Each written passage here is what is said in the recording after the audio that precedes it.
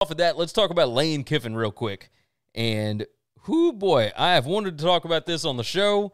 Felt like it wasn't our place to even discuss it because the rumors were so outlandish. I mean, so ridiculous. Because they have been going on the message boards for a long, long time. And now that Kiffin has actually jumped in on them, like now I feel like it's okay for us to hit this up, all right? There was a tweet that kind of summed up exactly what this rumor was, and there's a bunch of variations of it and whatever else. But the tweet said, I heard Kiffin done knocked up an ex-Ole Miss cheerleader whose father just so happens to be an Ole Miss professor. The other variation of this was it was a football staffer, a female football staffer, whose dad is an Ole Miss professor, but also like a really big booster, like big money, you know, whatever. All kind of stuff. Now, there's another part of this. It says Kiffin got a 24-year-old female pregnant. Of course, Ole Miss was trying to keep it undercover, but the female, who is a possible student, from my understanding, who is also sleeping with Kiffin, found out and put it on blast. Like he was sleeping with two different women, whatever. So Kiffin jumps back on this, and he actually tweets about it. And he tweets the guy with the first rumor. He said, the best part of this rumor is the usage of done knocked up. He said, some people, and put the hand over his face thing. I love this. You would never get another coach on the planet to respond to this crap. And yet here he is, just diving right into the mud with them, and that's where he lives. That's what he's good at. This was absolutely fantastic because I wanted to bring it up last week. I didn't think it was I didn't think it was right for us to actually talk about it. But now that he's brought it up, what do you think about this? I think if they're 24 years old, then they're consenting adults. Well, yes, okay? Absolutely. And now if the one is a football staffer, you have an employer-employee situation.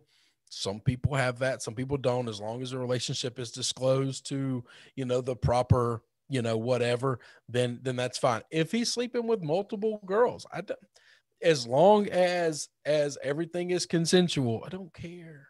I don't care. These are adults. Let adults do what adults want to do. I don't understand. There's hundreds of rich old guys nailing young girls. There's probably thousands of them happening right now in our country. Nobody cares, but if you're a football coach, we all give a shit.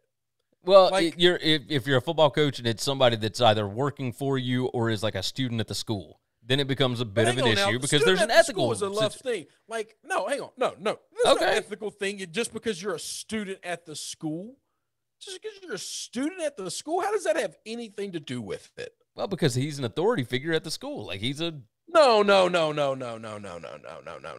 He is not their authority figure unless it's somebody in the football staff room. Okay, no, because you go to some of these college campuses, you got Central Florida, it's 100,000 students. You mean there's 50,000 women in Orlando if you're the head football coach that you can't nail? Come on, no. No, they're 18. They're adults as long as they don't work for you. And if they work for you, as long as your bosses and employers know about the relationship and everything's on the up and up, they're not getting fair treatment. They're not, they're not getting paid more than somebody else. All of this stuff. I find the rumors funny that her dad is a professor, but he's also a booster. Yeah. You know what professors make? Like this has to be somebody with old money if he's a big booster. Yes. Because that's not how professors work at state schools, baby. No, you're 100% right about that. It did Those crack guys me might up. make six figures, and six figures ain't, and that's top of the food chain, and six figures ain't big time booster in it. Yeah, it's not enough to even pay like a good football player. Like, yeah, no, that's right. There's going to be an offensive lineman that's going to make more than that professor this year at Ole Miss. 100%. It did crack me up, though. I absolutely loved seeing it.